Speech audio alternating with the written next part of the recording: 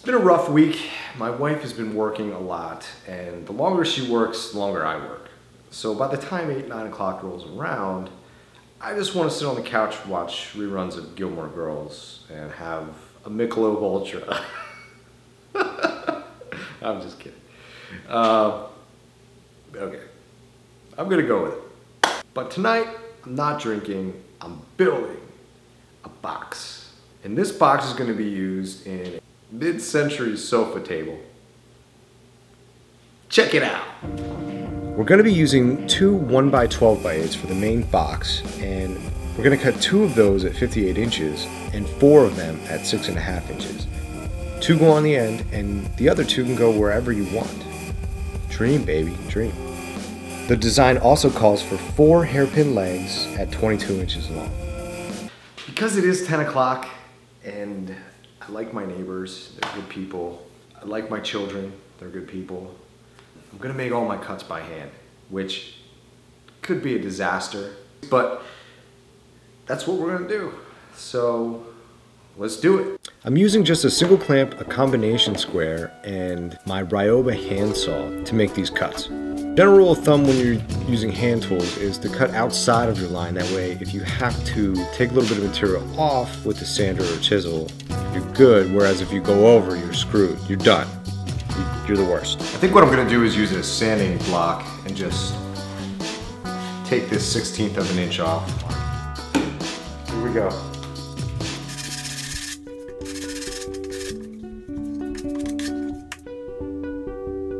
Measure out 58 inches on each side and then use your combination square to square it up.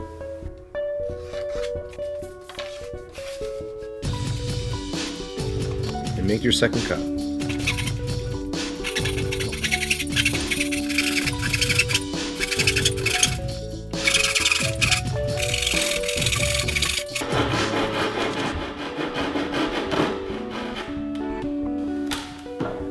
Oh, shit.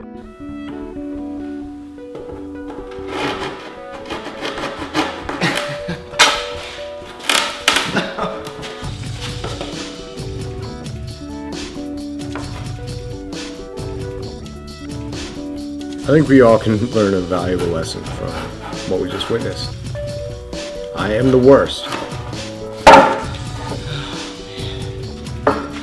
Well, we know which side's going in the back now. Lucky for me, a storm rolled through and almost lost power, so I called it quits for the night and made the rest of my cuts on the miter saw. It was Mother Nature's way of telling me to stop. I'm marking about 1 inch to 3/4 of an inch off of each end, and that's where I'm going to put all of my pocket screws. The reason I'm only using pocket screw on one side is because my drill won't fit inside the box once it's constructed. So we're just going to face screw the other side.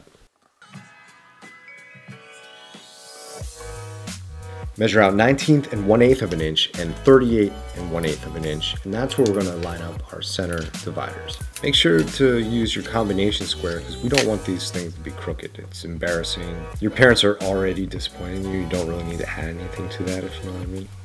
Apply glue to the bottom of the first end piece, and then we're going to screw it with 1 1/4" pocket screws. I'm using these pocket hole plugs, and I'm going to cut them down so that they fit into the 3/4 inch holes. It's just going to save me time when I go to fill in the holes with wood filler. Instead of 2 to 3 coats of the wood filler, I can just pop these things in. So I'm just going to cut off like 1/4 of an inch with my handsaw. Next I'm going to throw some wood filler on just to make sure it's all level and flat, and then I'll sand this down before I paint. For the inside of my mid-century modern sofa table, I'm going to be using this Valspar chalky finish paint. I want the inside to be white and the outside to be stained. I'm painting this beforehand because if you've ever tried to paint inside a box, it's awful. Daddy, I want to buy camper and upstairs and feeding me water and feeding me water today and water can't work. Oh That's gosh. so bad. Well, I better get in there. You need me? Okay. I need you. Okay. Here I come.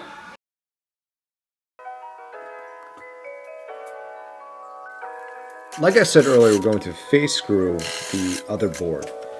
I don't have any countersink bits, so I'm just using the largest bit I have so that I can sink the screw past the wood and then cover it with wood filler. We're going to glue up all the tops of our dividing and end pieces and then lay the bottom board on top. I'm using 2 clamps to make sure I get everything all lined up. As you can see, the board has bowed. It was not like this yesterday.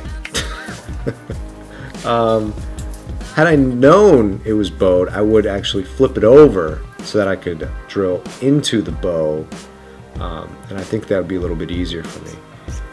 But yeah, I already painted the inside, so it's too late.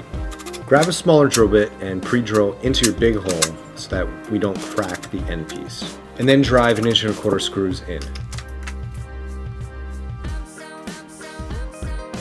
Next up, we're going to attach the middle dividers, and it's basically the same process, just in the center part of the table. After these are all attached, I'm going to fill all of these holes with wood filler. And then I'm going to sand it down, and then I'm going to give it another coat and sand that down, and then I'm going to stain.